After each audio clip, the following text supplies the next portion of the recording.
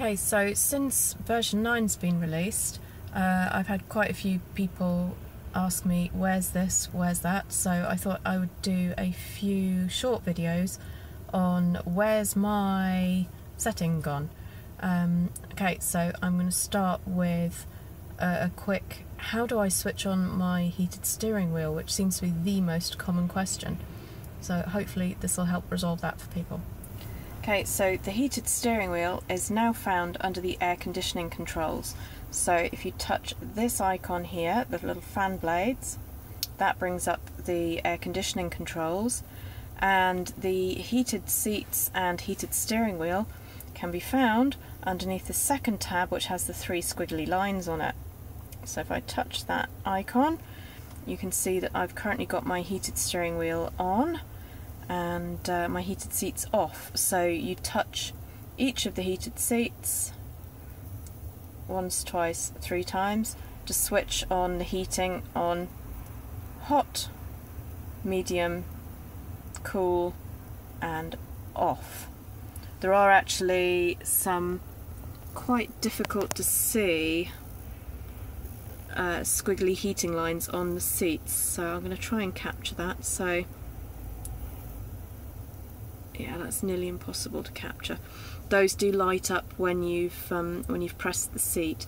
As confirmation, you can see for the front ones down here you've got a little heated seat symbol. So if you just want the heated seats on, you don't have to come into this particular page to do it. But if I touch this, you will see that that comes up with 3 bars, 2 bars, 1 bar, and off. So the heated steering wheel is over here now, and if you touch it, it switches it off or on. This one up here, for people that aren't quite sure what this one is, this is the heated lower part of the windscreen, which defrosts your wiper blades if they've got frosty. So this one is really good for frosty mornings when you don't want to be scraping your windscreen. To exit the heated seats and air conditioning settings page, you can simply swipe down on the screen and it will disappear, or you can just touch the fan icon again and it will also disappear.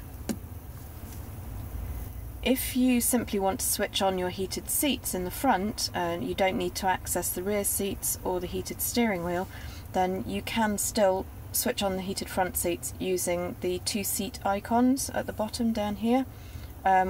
One touch switches them on to hot, second touch switches them down to medium, a third touch switches them to low, and a fourth touch turns them off again. So this is the driver's one in my case, and this is the passenger one. It works exactly the same way.